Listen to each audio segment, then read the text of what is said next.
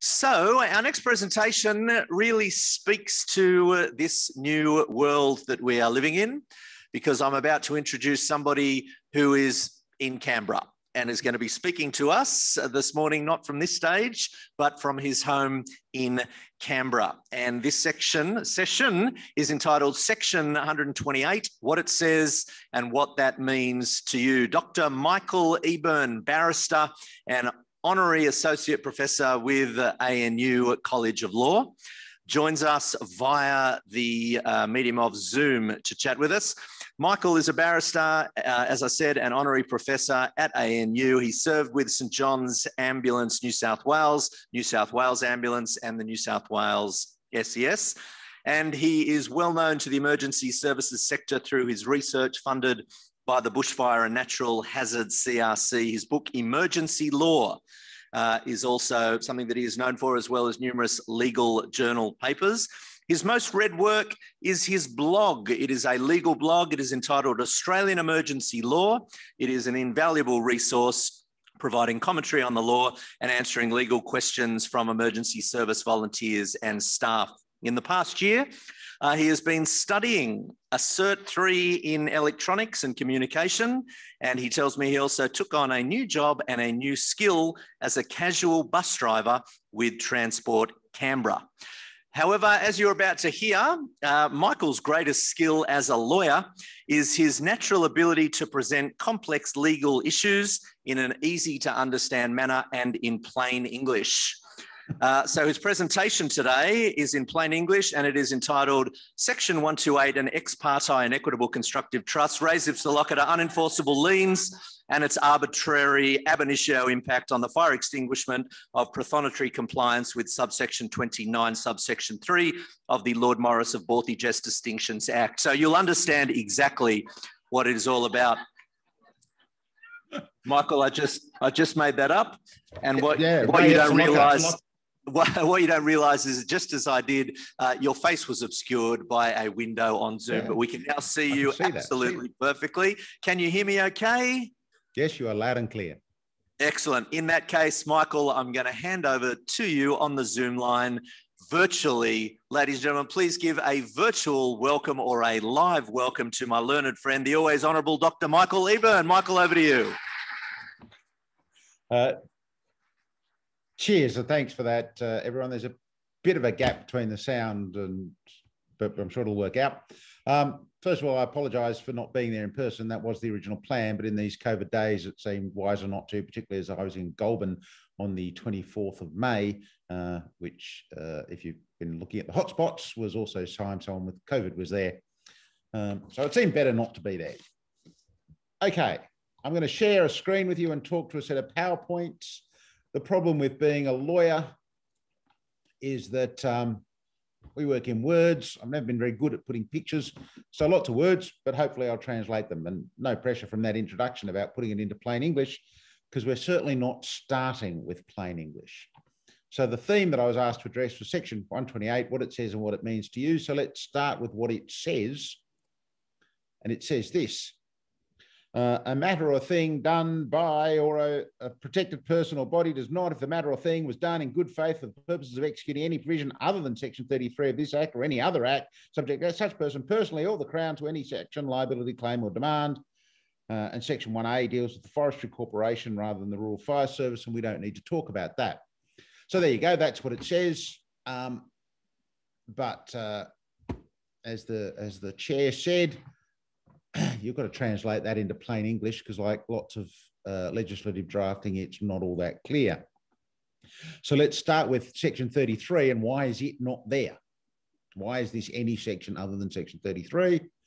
Well, Section 33 is about voluntary work by rural fire brigades. It says, in effect, the rural fire brigade may voluntarily operate with a public authority in the executing of any function of that public authority. So the RFS can be asked by other state government agencies to help do things. And if they want to help, they can. That might be helping out with your local council. It might be, who knows. Certainly in this all hazards, all agencies type response, it might be helping the SES, helping ambulance, helping the Environmental Protection Authority, you name it. So why is that excluded from the Act? Because most of those acts have their own indemnity provisions, and it says whatever indemnity provisions are under those acts extend to the RFS. And secondly, if the RFS are helping a public authority and someone wants to complain that they've done something badly or negligently, the authority for whom they were working will wear it. So basically, it's avoiding a confusion that if an RFS brigade is doing something for the benefit of another government agency, which indemnity provision applies, it's that agency. So the fact that Section 33 is excluded is pretty irrelevant, and we can move past it. So then we go back to 128, which talked about a protected person. Who's a protected person? We get a list that looks like this. Again, I was told I was going to speak in plain English. Reading that list is not plain English. Let's translate it. What it says really is the Crown, the Commissioner, and a member of the service. What's significant about that list reduced to that simple term is it says the Crown is protected. So what the state of New South Wales is doing is saying, if the Rural Fire Service responds, the members act in a good faith attempt to do the functions that they've been assigned, none of us are liable. So it extends to protect the state and the agency that is the Rural Fire Service, not just the volunteers. We can compare that to legislation, for example, the legislation governing the Country Fire Authority and Victoria SES in Victoria. The legislation in that state says that you cannot take a legal action against a volunteer, but you can still sue the authority. So a Country Fire Authority firefighter is protected, but the Country Fire Authority itself is not. Same with Victoria SES. So New South Wales has taken a different approach to Victoria. And interestingly, if you look at civil liability legislation, which is broader, again, New South Wales takes a more restrictive approach. New South Wales is very much trying to say, if you get injured by the state or by a volunteer and they're protected, you actually can't claim a remedy against anybody. Whereas the other states say, well, you can't claim a remedy against the volunteer, but you can claim a remedy against the agency they were volunteering for. I'll leave it to you to decide which is a fairer process. You just got to imagine case scenarios and ask yourself, how do you think it should work out? Why do we need it? Well, it goes back to a case called Vaughan and Webb, decided in 1902. In Vaughan and Webb, a fire brigade superintendent exercised authority that was granted to firefighters and is still granted to firefighters to knock down a wall. Basically, there'd been a fire, structural damage, the wall is unsafe. If you look at the Rural Fires Act, if you look at the Fire and Rescue New South Wales Act, you look at any fire brigade legislation, the officer in charge, the commissioner, however it's described, has the power to knock down walls to render sites safe. So this superintendent said, words in his own mind, I suppose, I'm going to knock down this wall. It was done in such a way that the wall fell onto property of a neighbour, damaging it. And the neighbour sued for damages. It's a thing we hear all the time in this modern world. Everybody's suing. You know, it's actually not that new or modern. We've been doing it forever. I've traced some history of litigation against fire brigades. It goes back well into the last 2 centuries. You know, the first litigation in Australia was when a convict on the First Fleet sued to get his luggage returned to him. So I don't think that litigation is a new or modern phenomenon. We've been doing it for a long time. So this was 1902. The person whose property was injured sued and won. And the fire service argued that the superintendent was acting in good faith. He was doing what he thought he had to do. He weighed up the situation, said this wall's got to come down. It was a genuine effort to perform the functions of a fire brigade. But the court held that good faith or good intention is not a defence to a claim of negligence. Just because you're trying hard is not enough. The law of negligence says you have to act reasonably in all the circumstances, and it's an objective test to be assessed by, what would the reasonable person have done. Now, the court in Vaughan and Webb's, Chief Justice Stevens said that a defendant would not be liable if the wall could not have been pulled down without injury to the plaintiff. So if you've got a piece of legislation, and you do, that gives you all sorts of powers,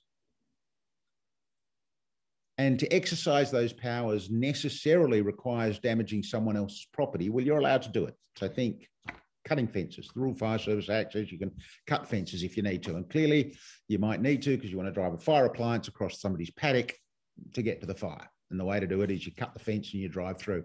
But cutting the fence necessarily causes damage to their property. There's no way you can cut a fence and not cause damage to their property. You can't be liable for the damage. But in this case, he could have pulled the wall down, presumably in ways that would have caused it to go the other direction and not fall on the neighbour's property. The court said, well, he wouldn't be liable if there was no alternative, but there was an alternative, and he didn't think about it sufficiently and try and work out, how do I do this without damaging the neighbour's property? And so there was liability. Well, it was in response to that ever since then, fire brigade legislation has put in a clause like 128 that says, if you're acting in good faith, you're not liable. So they're just trying to reverse the rule in Vaughan and Webb. They're trying to say, well, we don't want either the fire service or the firefighter to be liable if they're acting honestly. They've thought about, what is it I'm meant to be doing? I'm doing my best. If it turns out later I could have done it another way, that's fine. And we know why that is. It's because as you know better than I do, when you're on a fire ground, you've got no time to make decisions. An honest attempt is good enough. So let me just turn my notes over so I know what's coming next. So we end up with a clause like Section 128. Now, there are some times when it doesn't apply. So they don't extend to traffic accidents. And again, how do I know that? Because the High Court said so in a case called the Board of Fire Commissioners and Arduin, decided in 1961. That involved a collision between a fire appliance and a motorcycle. What the High Court said is, we're going to read these sorts of clauses as strictly as we can do. If there's any ambiguity in the language, we're going to read it really tight.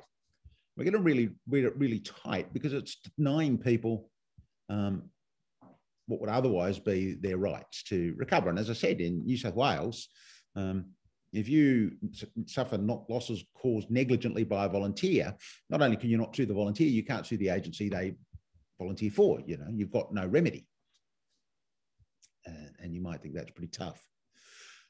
So anyway, the reason the High Court interpreting this sort of legislation said it really doesn't apply to motor vehicle accidents is because we have comprehensive motor vehicle insurance schemes. You pay for it every time you register your car and you buy a green slip. What you're doing is you're paying for insurance to cover people who are injured in motor vehicle accidents. The Rural Fire Service is also covered. Rural Fire Service appliances don't need to be registered, but there is a scheme set up to ensure that they're insured under the compulsory third-party motor accident scheme. So if you get hit by a car, you're entitled to claim compensation. You don't really sue the driver, you really sue their CTP insurer. If they're not insured, there's a scheme set up to still make sure that the injured pedestrian, other road user gets covered. If something like Section 128 extended to motor vehicle accidents, if you got hit by a fire appliance, you get nothing. And why should that be when in fact, motor vehicle accident compensation is now a no-fault scheme. You don't even have to prove negligence. Why would we exclude people who get hit by a fire truck? It's no difference to being hit by your private car. You've got CTP insurance. The fire truck's carrying CTP insurance. There's a whole statutory scheme set up to compensate people who are injured in motor vehicle accidents. It would just be perverse if you couldn't get compensation because the car that hit you happened to be a fire appliance. So it doesn't extend to motor vehicle accidents. If you get hit by a fire appliance, you can still make a claim under the Motor Accidents Act and you still get the compensation just like anybody else would. It also doesn't extend to criminal liability, and we know that from a case called Work Cover against New South Wales, against the New South Wales Fire Brigades. Many of you, I suspect, will have heard about this. It was a silo fire up Newcastle Way when the fire brigade were really unsure of how to deal with this fire. Some poor workers opened an inspection hatch on the silo that was burning. Opening the inspection hatch introduced a massive amount of oxygen. There was an explosion. The factory workers were killed. Some firefighters were exposed to a danger. It's a credit, I think, to the fire brigade's PPE that they weren't injured. All their gear worked. But the fire brigades were taken to task for not having given their staff proper training in how to deal with this sort of thing. The poor old firefighters were really making it up on the run. I understand they're much better trained on silo fires now, and hopefully as the Rural Fire Service, so are you. But the fire brigade tried to rely on their indemnity, their equivalent of Section 128. Of course, it's a different section, but they tried to rely on it, and the court went through it all and said, really, this does not extend to criminal liability. When it talks about a claim or action, it's talking about a claim for money damages. Now, that's not universally true. In the Northern Territory, the equivalent section says it extends to criminal damages. And if you've been paying attention to the outcome of the Black Summer bushfires, where there's been legislative changes to increase the role of the ADF are exempted from criminal liability. So legislatures can extend this to criminal liability. But they haven't in all cases, and certainly in 128, it would not extend to criminal actions. And interestingly enough, the courts have said it, they don't extend to doing things that are not required, that do not require legislative authority. So things you can do without reference to legislation, or particularly the fire brigade's legislation, are not covered. So again, if you look at the sorts of powers that are given to a fire brigade at the scene of a fire that involve interference with people's rights, closing roads, cutting fences, knocking down buildings, cutting fire breaks, all those sorts of things would be unlawful if you didn't have permission or some sort of legislative authority.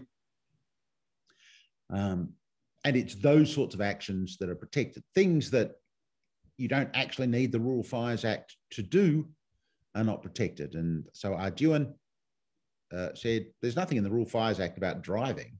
Driving a fire appliance is not actually provided for in the Rural Fires Act, so it's not what's covered. Interestingly enough, Stevens and Stevens, 1970, the issue was actually about fighting a fire. And the court said there's nothing in the Rural Fires Act that talks about fighting fires. And you don't need authority to fight a fire. Anyone can fight a fire. And so when in Stevens and Stevens, they'd parked their fire appliance on the side of the road. They were off on the road fighting the fire. A car came around in the smoke, ran up the back of the appliance. The court said that the then equivalent section didn't apply because actually fighting a fire was not performing a function of the Act. Now, the Act's probably a bit different now. But the principle is still the same. This section applies, if we go back to what it says, I'll just go back a few.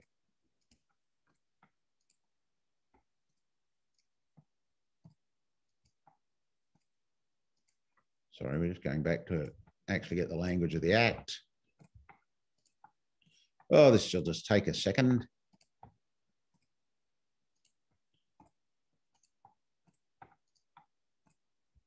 Right. It has to be done for the purposes of executing a provision of this or any other act. And so, for example, driving a vehicle is not provided for in a provision in the Act. And if it's not, if you can't point your finger to a section of the Act that says that's the section I was doing, then you're not going to get the benefit of the section. Again, that's probably not significant, and I'll come to that, why that. Right. So when has it been applied? Let's actually think about it as a test, and the answer is it's not been applied very often because the Royal Fire Service rarely gets sued. Every time it has been sued, courts have actually said they're not liable for other reasons. And well, I'll address that in just a second. So when has it been applied? The most significant case is West against New South Wales. 2014, Australian Capital Territory Court of Appeal. And there's a litigation arising out of the 2003 Canberra fires. And the original defendants were both the ACT and the New South Wales. The fires occurred in the ACT. That's why it's in the ACT court, even though the defendant is New South Wales and even though they were considering New South Wales law. So fires broke out, I think, on the 8th of January 2003. On the 18th of January, they burn into Canberra and do a considerable amount of damage. There's some litigation basically alleging that the decisions of the incident controller when the fire first started were negligent. Again, it was a case that was actually decided on the basis that there was no negligence, so there could be no liability, but the court talked about if there was negligence, would 128 apply? And they agreed that it would. Her Honour Justice Jago said, the requirement of good faith requires a real attempt to discharge the required function and more than honest ineptitude. So that language comes from another case involving a council, nothing to do with fires at all, where someone had asked council about information to do with their land.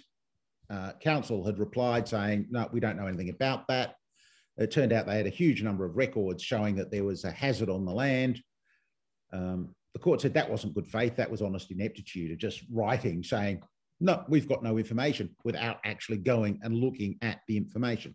So Her Honour Justice Jago's picked up the same language. She says, you've got to be trying, you've got to be thinking about it if you're actually just ignoring it. So if you say, you know, it's hard to think of an example, but oh,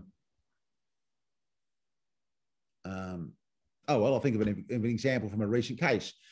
You've conducted a fire, you know, there's a risk that tree stumps can smoulder and get fire in the roots.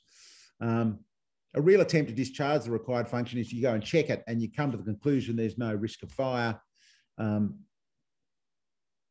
But you didn't do that very well. Well, that's a real attempt to discharge it. If you go, oh, I just couldn't be bothered going to look, I'm sure it'll be right. That might be honest ineptitude. So there needs to be some evidence you were doing something to try and perform the function of the Act. What else we learned from Western New South Wales is that Section 128 is a defence. Because it's a defence, what we lawyers say is he who asserts must prove. So if you're going to assert the defence, I'm protected by Section 128, you've got to bring the evidence. So it's not like that the person who's suing has to prove there was an absence of good faith. The defendant, you, the RFS, has to show there was good faith. But, said the court, doesn't mean you have to call specific evidence. You don't have to ask, in this case, the incident controller, you know, what were you thinking? You can draw the inference from all the evidence. And the evidence in West's case was everybody was trying really hard. The fact that some, you know, what you might call later, some mistakes were made, some information was inaccurate, and then of course information is inaccurate, that doesn't deny good faith. And there was no need to call and actually ask each witness, you know, were you trying really hard? You can draw the inference from all the evidence about what was going on. And finally, still from this case, Her Honour Justice Katzman said this. Certainly you can be negligent but acting in good faith, and that has to be true, because if it was not true, the section would never have anything to do. So good faith can be made out with the relevant person does or fails to do something honestly, in good conscience. They honestly think it's the best thing to do. They're not acting for any improper or ulterior purpose. They're not going, beauty, I don't like the neighbour, I'm just going to let that fire run because that'll burn their house out and they've been annoying me for months. That would not be good faith. But if you're, you know, you've got whatever the situation is in front of you, whether you're a captain on the truck or the incident controller in the IMT, you go, these are the options. We're going to do this one. it turns out that it was a poor call. That's still good faith, and that's what's protected. When else was it protected? Here's some other cases. Warragamba Winery involved a fire in Warragamba, burned into the town. Woodhouse and Fitzgerald is a recent case involving that very example that I gave you of a tree where fire was caught deep in the roots. Section 128 wasn't really the defining issue in either of those cases, though, because the court just said there was no negligence. You know, the decisions that were all made reasonably, even though the fire, in fact, burned into Warragamba, and even though, in fact, it turned out this tree stump was still smouldering and started a further fire. But the court said, but if there had been negligence, 128 would have also helped. In fact, in Woodhouse and Fitzgerald, the RFS were not sued because everyone just agreed 128 was going to cover them. And so it actually became a dispute between the landholders. So the court didn't decide 128 didn't apply, 128 applied. Everybody, all the litigants agreed that 128 applied and they couldn't sue the fire service. The fire service were acting in good faith, and the court went on saying they weren't negligent anyway.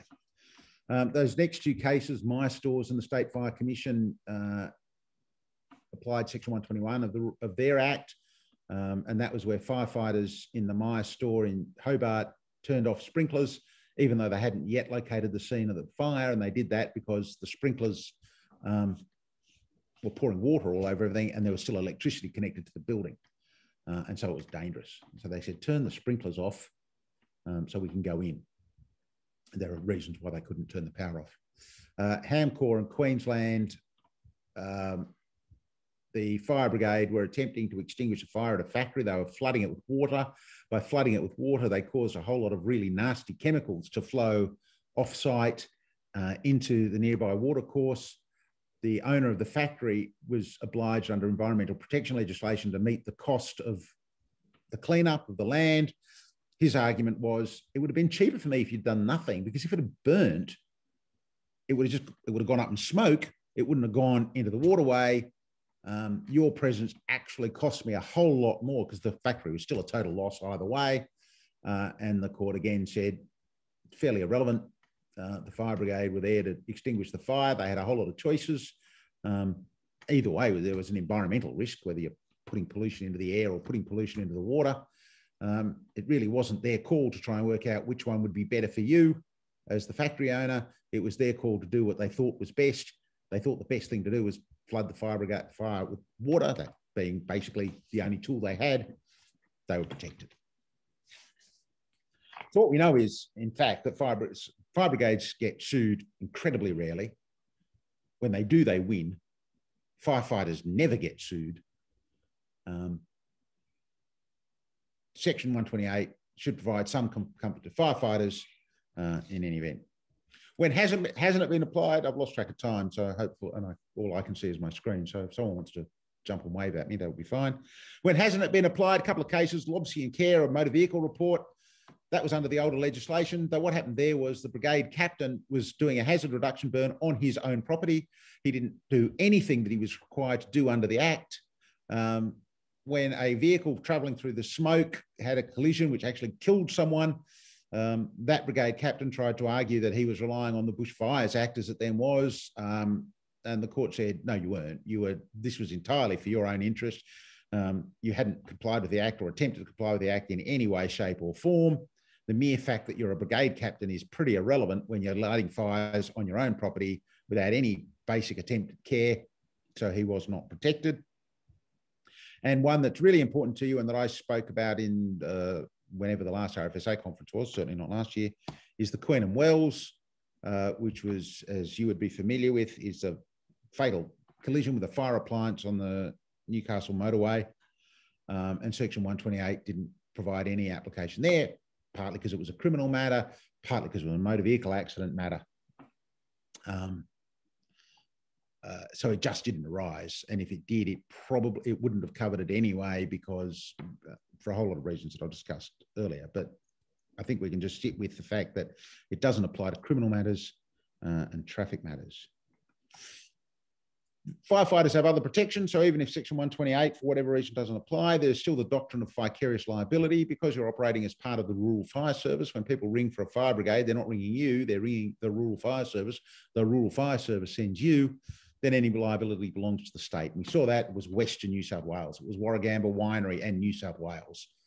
Nobody's suing firefighters. The Civil Liability Act protects volunteers, and it protects those who are exercising special statutory powers. So the sorts of powers you've got as a fire brigade to damage walls, cut fences, take water, do all of those sorts of things are special statutory powers, and you're given further protection about those. And of course, there's compulsory third-party motor vehicle insurance, which says if you crash the fire appliance, even if it's your fault, you don't pay for that. The New South Wales Treasury Managed Fund pays for it. And that's the same if you're driving your own car, your CTP insurer pays for it. So you've got all these extra protections. So what does 128 mean for you? Well, it's part of a suite of laws that says you're never liable. Fire services are rarely liable, even if actions in hindsight, you kind of think, well, could have done that better. Wasn't the best decision. Criminal matters accepted, rural fire service volunteers are legally protected. So that's what 128 means for you.